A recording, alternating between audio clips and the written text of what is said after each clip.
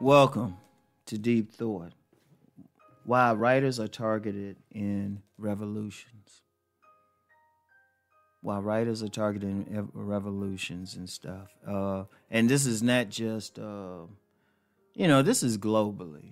Like, a lot of people don't realize, I have some knowledge about politics. I was a minor when I was in college. And especially dealing with revolutions and everything like that. And when you see like different countries that has a military coup, which is actually the most normal way that governments change hands. That's actually the most normal way. People, just as an aside, and you know how I flow on this channel. In the U.S., there was a recent thing over the voting and everything, and we're not going to get into that, but most countries don't even have that. Most countries just use the gun and just change everything. So I want y'all to think about that. But we're talking about writers. Why would they be targeted? Usually when the military or some group changes power, usually the military. Let's just be real quick. You'd be hard pressed to find a situation where some untrained people overthrow a country, overthrow a government. Where it's usually the military decides to switch over. Power grows from the barrel of a gun. Always remember that. So some untrained people ain't changing shit. Let me just say that again. Some untrained people. You know, yeah, you've had communist China and Cuba, but it's not a normal thing. It's usually the military. So why are writers targeted, though? When there's upheavals or something, they usually go after journalists first. They will lock up the writers, the journalists, people like that. Why? Because the pen is really mightier than the sword. The pen is mightier than the sword. Now, people say, well, the sword can kill people. Yeah, but the sword can kill people one at a time. Someone with a good article, a good set of ideas, affects millions. Affects the mindset of millions. Now, I talked about media images and stuff, and I talked about television programming. Who writes that? Let me say it again. Who writes that? Who creates those programs? Yeah, they got the directors and all of that, but somebody had to write a script.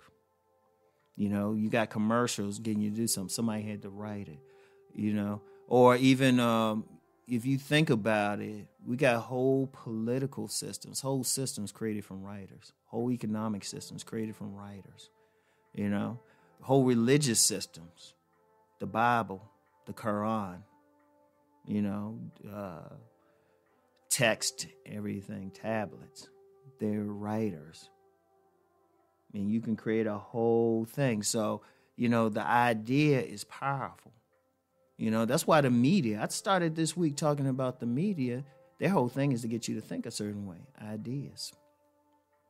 So when somebody wants to overthrow a system or even change a system peacefully, you hit the writers up. A writer is powerful. I mean, seriously, that's not just cliche. The pen is mightier than a sword because, like I said, a sword or even a gun, you limited in who you can kill right there. And that's even if you have to use it. But once somebody reads something, once they read the words and it affects them on an emotional level, they start changing. It gets them to a certain thing. Even speakers, that's the same as writing because a lot of speakers, when they're doing public speeches, they have a written speech, particularly politicians.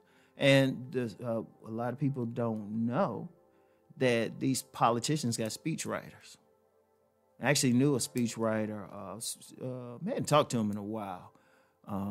He still does some stuff. He was a writer for a prominent Republican politician, very prominent. He was the speechwriter for that person.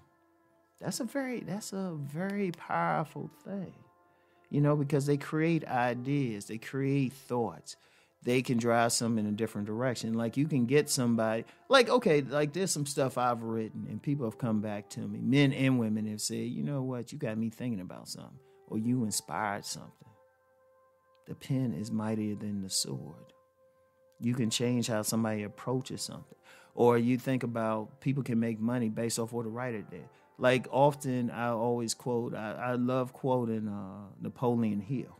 Highly recommend the book.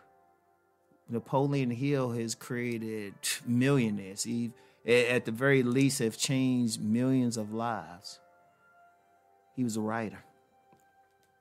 He was a writer. Indeed, in some repressive regimes, one of the things they'll do on an extreme basis, they'll burn the books.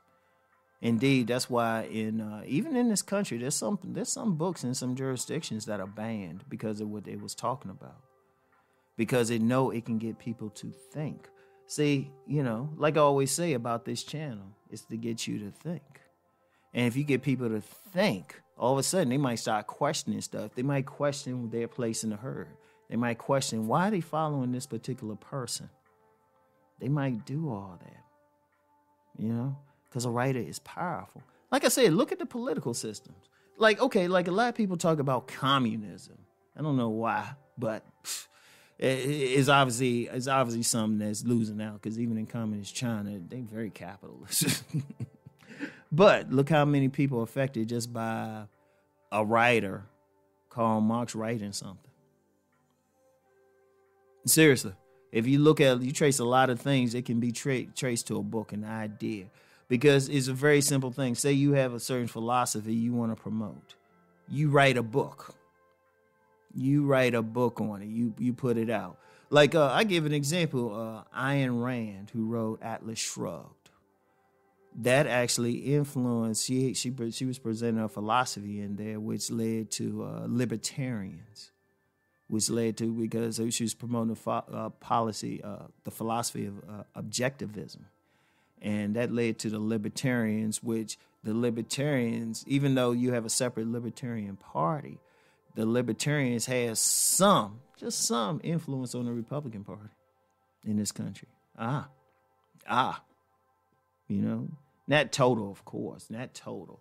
Or even there's a lot of talk with the conservative movement. If you trace it back, it was some writers who were talking these things.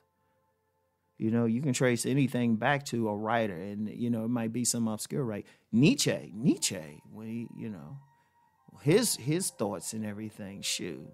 That really changed the world.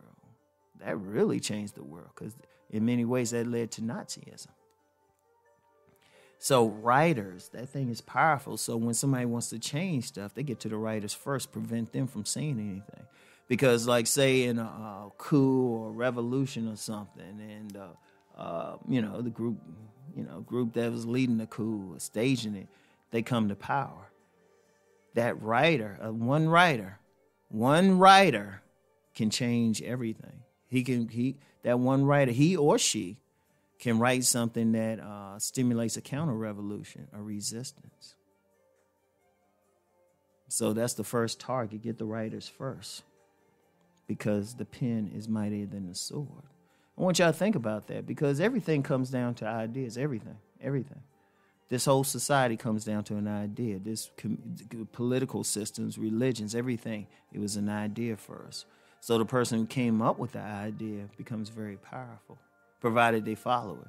In Christianity, Martin Luther,